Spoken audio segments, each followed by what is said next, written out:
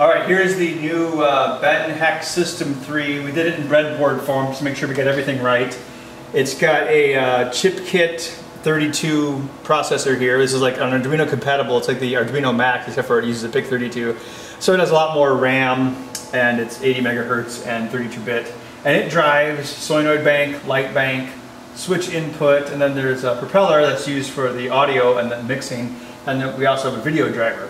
So we recently got this thing up and flipping again with the new system, which has a lot more RAM, so we can make a lot deeper game than we were going to be able to. So I can just give you a demonstration here. You have any balls in there? Yeah, we got one ball. All right. So this game is going to have 1, 2, 3, 4, 5, 6, 7 skill shots, we think. So yeah, it basically does what it did before, but we're using all new software basically. I mean, it kind of sucked at the last minute to switch from using the propeller to the PIC32, but again, you know, 32K program versus 512K program, I mean, it was a no-brainer. But now we're back to where we were in late August or late April, and the system's a lot more stable now.